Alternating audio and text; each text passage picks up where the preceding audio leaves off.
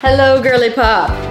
Today, I am going to take off every book from my bookshelf and then reorganize it and then give you the tour. It's a bit of an overwhelming task, so I've been sitting here for 2 hours procrastinating it. Not sure if you can see, but here's the overview. There are just many random piles of books because I'm running out of space a bit. But here's my plan. I'm going to take off the books by genre. For example, YA, but then also more specifically, YA fantasy, YA romance, and then I'm gonna go through it like that and then we're gonna try to reorganize. So I'm just gonna start making piles of books all around my house. Let's get started. I am so overwhelmed already. All right, let's get started. Let's just get to it. Let's start doing it. Okay, I'm gonna start now.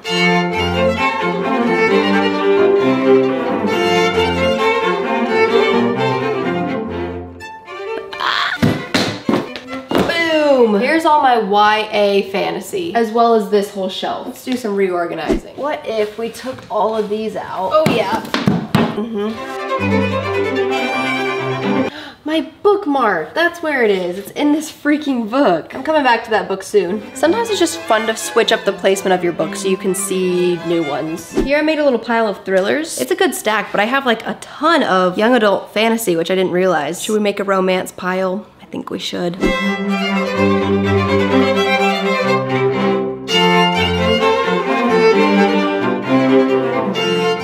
Alright, here is the romance pile. A lot of it is YA romance specifically. There's only a few books left without a pile, so I'm now making a classics pile and a nonfiction, basically Christian pile. I only have like one adult fantasy, so it'll just have to go with the young adult fantasies. I have about one historical fiction. Oh, this is also adult fantasy.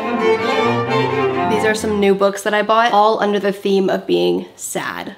Possibly for a video. Here's the final thriller pile. These are literary fiction. This is a tiny stack of nonfiction Christian, but most of it is upstairs. My tiny stack of classics. Okay, now I can start putting everything back on the shelf. I'm gonna need some energy to complete this task, which is perfect because this video is sponsored by Celsius. You guys know I actually am obsessed with them.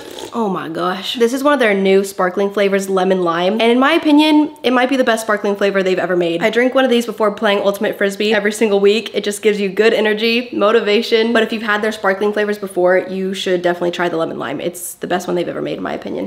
Okay, let's get these books on some freaking bookshelves.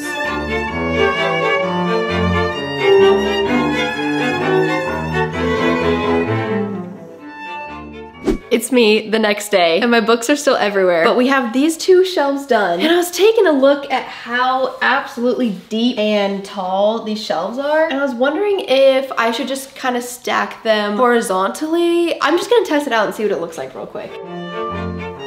You know what I mean? Could be kind of cool, right? I don't know, for this one I kind of like the messy aesthetic of just like them being everywhere. It's like one of those Disney movies where an author has a crazy study. That's kind of the vibe I'm going for.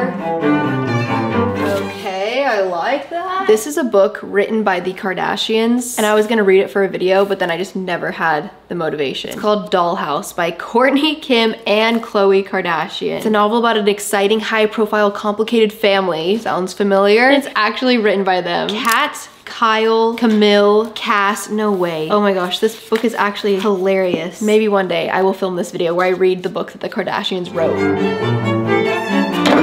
Some people might really hate this, but I like this. It's so chaotic, I love it. Some people are going to roast me, I feel like, for this, but I have this like Disney movie idea in my head of just crazy artist vibes, you know? You just gotta do what makes sense to you, you know? Yeah, honestly. I like it. I kind of have this idea of putting books on the top of this. I'm just gonna see what it looks like. Does this look so dumb? Ooh, that looks really strange. Scratch that. Perhaps we keep this shelf the same because it's kind of the iconic series like Twilight, Harry Potter, and then the Crave series because it's like kind of the Twilight copycat series. My outfit is purely because of how cold it is outside. It's not fashionable whatsoever. Now what? Ooh, that looks strange. Yeah. Maybe I should put books I need to read on these stacks and then books I've already read in here.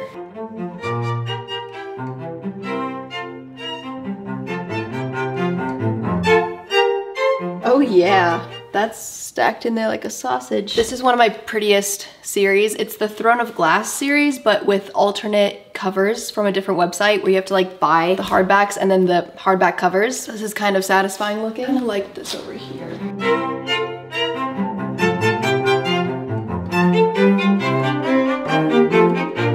I think I just finished it. Time for the tour.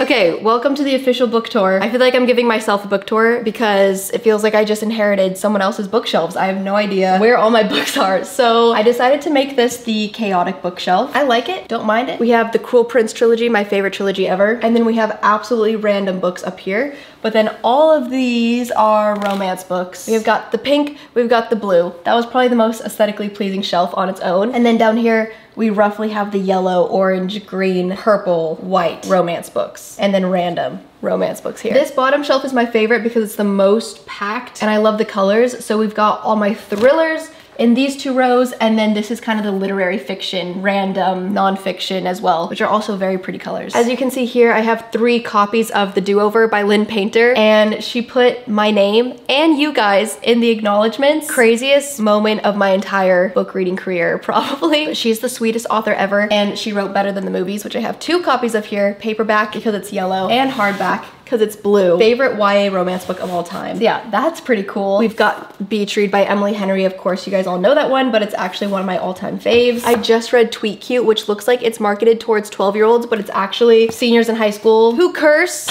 I know, crazy, and I really like that book as well. The Summer of Broken Rules, this one's so good. The Roughest Draft, another 5-star romance. We've got Christmas books, which I just recently read on my vlog channel. Yeah, that's just a little overview. Honestly, all of these thrillers came from like 1 month of me being obsessed with thrillers. It was a wild month, but let's move on. Okay, directly next to that bookshelf, we have the couch and then this TV stand. So in this section, it's the most hidden one. So I have some book of the month books, Kardashian book, Atomic Habits, which I need to finish. I have only read like 5 chapters of that book. Random fantasy, and then Rock, Paper, Scissors by Alice Feeney, crazy thriller book. 2 copies of the Atlas 6, the self-published version and the traditionally published version, and then another dark academia book on the bottom. Very extremely random shelf. Here we have 3 C.S. Lewis books. I have more upstairs, more Christian nonfiction upstairs. These are just the ones that came downstairs once and got stuck down here. More Christian books, and then we have some YA sad books, a Bible, and an interiors coffee table book. Also, extremely random stack of books. Too hot for this. I'm wearing my thermal undergarments today because I went outside and it was actually cold. Okay, now we're directly under the TV, and this is just my favorite section of the entire living room. I love looking at the TV and seeing this. It just makes the space so much cozier. So I decided to switch it up a little bit and put the Shatter Me series here with the little novellas. I kind of just like when books alternate format, shape, horizontal, vertical. We have the Dance of Thieves duology, so good. The Red Queen trilogy, but now it's like 5 books or something. And then we have some random fantasy YA one-off books right here. Here we have the first 3 books of the Throne of Glass series. And then we've got the Shadow and Bone and Six of Crows duology and trilogy. A Court of Thorns and Rose series, most famous fantasy romance books of all time. The Caraval trilogy, and then the Once Upon a Broken Heart duology spin-off. And then the Fable Namesake pirate fantasy duology. If you don't watch tons of book content, you probably have no idea what I'm saying. If you do watch tons of book content, you know exactly what I'm saying. Over here,